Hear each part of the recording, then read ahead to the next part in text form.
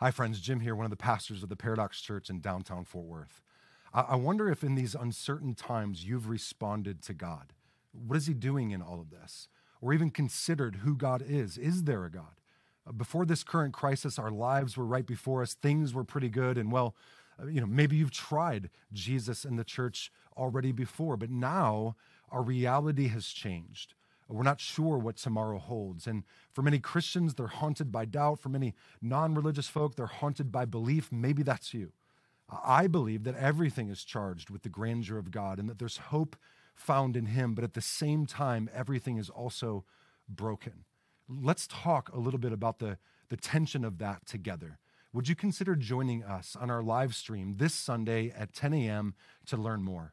Just like our page, we'll notify you when we go live. I'll see you there.